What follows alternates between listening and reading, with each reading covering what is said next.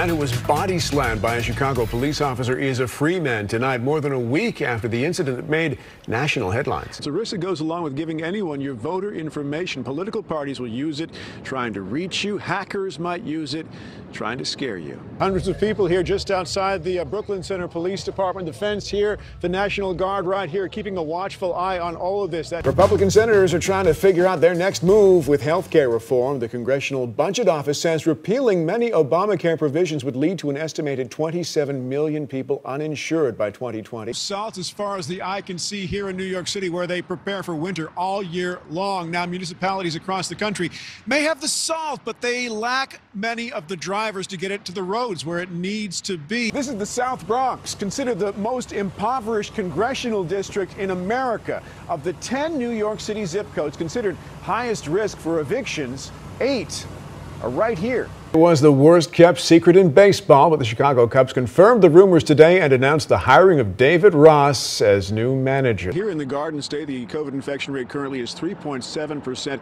Across the Hudson River, New York State close behind at 3.5%, with New York City seeing recently an alarming spike. We're going to let the pictures speak for themselves for the most part, but you can see what's happening here. Riot police clashing with the remaining demonstrators. Well, Tom, it was cold. It was. It was. That's quite a pronouncement. Real economy with words. I know. I'm Tom NEGOVAN. Jackie and Timon have tonight off. We're starting with breaking news. 3 people shot in the south suburbs. Let's get right to Mike Lowe. He's live in Dalton with new information for us tonight. Mike? Charges are pending tonight against a woman in her early 20s accused of running down and killing a 51-year-old woman on the west side. Annie Johnson was struck in the 1600 block of South Homan Avenue around 1 in the morning. Police say the driver was speeding and hit Johnson as she was crossing the street. Bond denied for the man accused of sexually assaulting a teenage girl and repeatedly stabbing her. 19-year-old Isaiah Nevitt faces 3 felony charges. Prosecutors say he turned himself in because his mother saw a TV report and recognized him from the security camera footage. The National Weather Service posting a beach hazard statement through tomorrow morning. Dangerous swimming conditions from strong rip currents are expected. But as WGN's Dana Rebick tells us, even that isn't keeping everyone out of Lake Michigan. Push kicked off its STEAM summer camp program today. The summer enrichment program exposes young people to science, technology, engineering, the arts, and math. The goal is to diversify the ranks of the tech industry and give minority students opportunities they might not otherwise receive. South Florida tonight, at least 21 people injured after an explosion destroyed parts of a shopping mall. Emergency crews rushed to the scene in Plantation, that's just west of Fort Lauderdale. Drug kingpin Joaquin El Chapo Guzman owes the U.S. government $12.6 billion. Federal prosecutors filed a proposal this week stating the sum represents property from his drug-related crimes.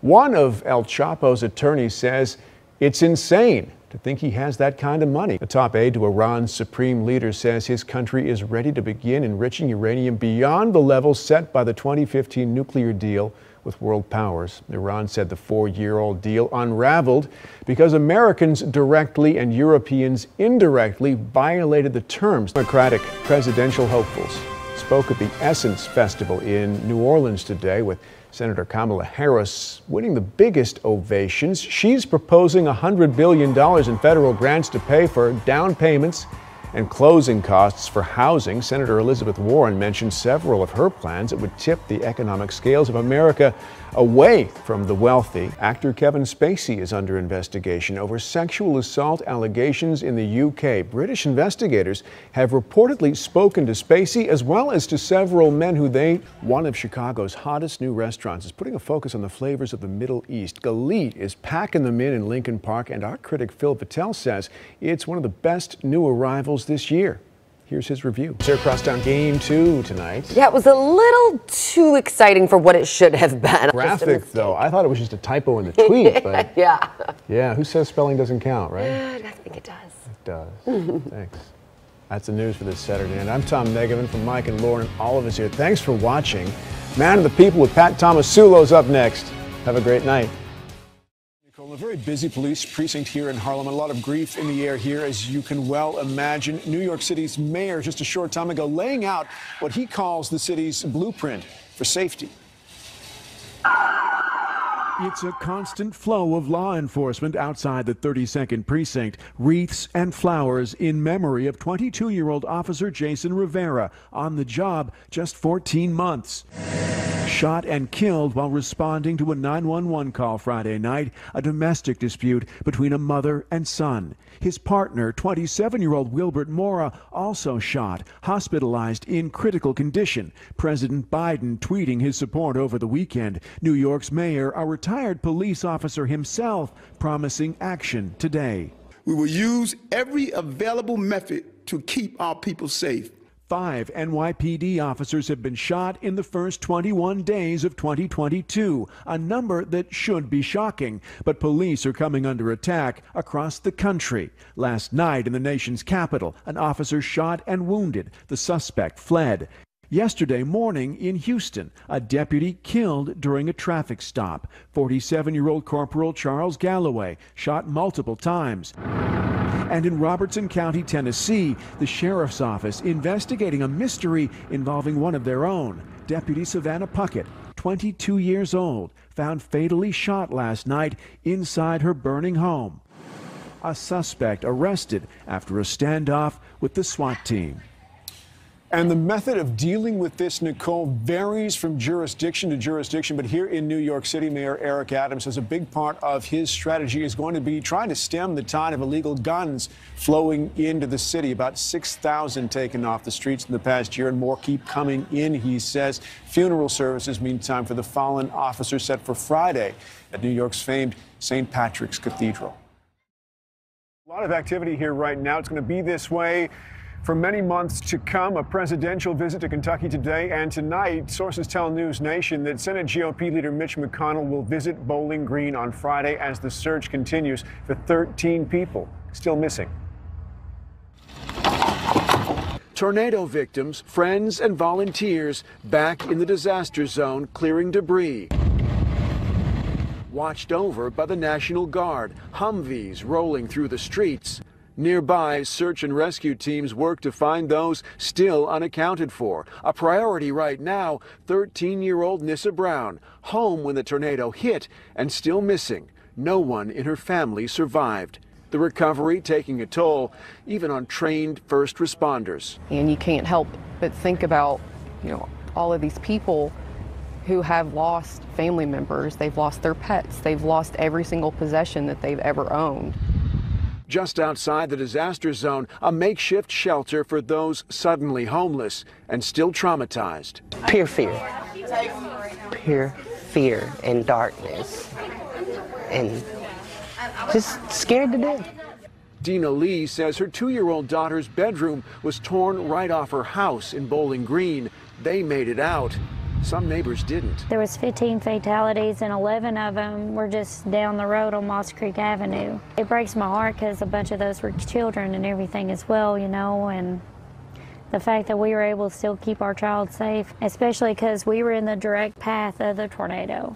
At first light, local officials tour a subdivision torn in two by the storm, vowing to come back from this.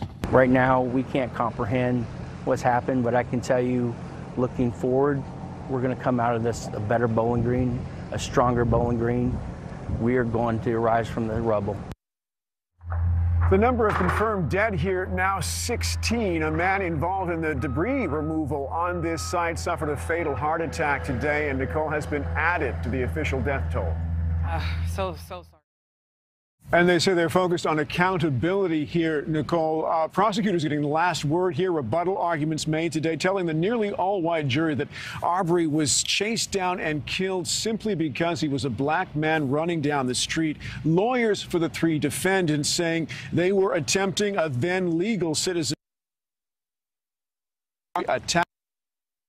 McMichael, no choice but to open fire with the shotgun he was holding. His father, Gregory, also charged. It was their neighbor also pursuing William Bryan, who recorded the deadly encounter on his phone. All 3 facing up to life in prison if convicted on the most serious counts they're facing. Prosecutors telling the jury today, you can't claim self-defense when you're the aggressor.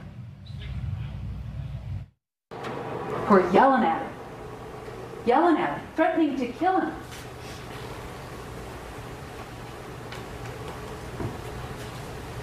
And then they killed him. I do think that we will come back with a guilty verdict. And I want to leave you with this. God has brought us this far, and he's not going to fail us now. Amen. We will get justice for Ahmaud. So, in short, defense lawyers and prosecutors offering very different summations of the same evidence in this courthouse over the last couple of days. Jurors getting about 5 hours of deliberations in so far. Just to give you a sense of how this is going to go forward, the court is scheduled a half day tomorrow, a day off for Thanksgiving, back to deliberations Friday and into the weekend, Nicole, if the jury needs it. You know, Rudabeh, welcome to rush hour in New York City, the Moynihan Train Hall. Usually a lot busier at this or really any other time of day. A little bit of a lull right now. What has people a lot more concerned is what Amtrak's projecting for the new year. Not enough people to run the trains when it begins enforcing the federal vaccine mandate. Planes, trains, and in 2022, maybe a whole lot more automobiles. Amtrak is cutting back, and the reason's simple: a COVID-19 vaccine requirement that it warned workers about back in August, calling it then in the best interest of the company and its customers. Even though about 94% of Amtrak employees are already fully vaccinated, on long routes there's a risk of running into crew members who aren't. And right there is the issue. It looks like a lot of their reductions are going to be on their long-haul service. So, you know, New York to New Orleans or New York to Florida. So those trains that everyone was going to kind of disperse themselves on, everyone's not going to be on just the few that they're going to offer. Trouble of a different kind at American Airlines. It's dropping some international flights next summer because of manufacturing problems at Boeing, which won't be able to deliver 13 of its wide-body 787 Dreamliners as expected this winter. Without those planes, the airline's chief revenue officer says in a memo to workers, we simply won't be able to fly as much internationally as we had planned next summer, or as we did in summer 2019. And just as a footnote to that, that could actually lead to some fare increases next summer, so something to watch for. As for Amtrak, we're expecting them to announce their service cuts next week, promising to rebook customers as needed. But, Rudabeh, some real concerns about their service level getting back on track. They don't expect that's going to fully happen until next March.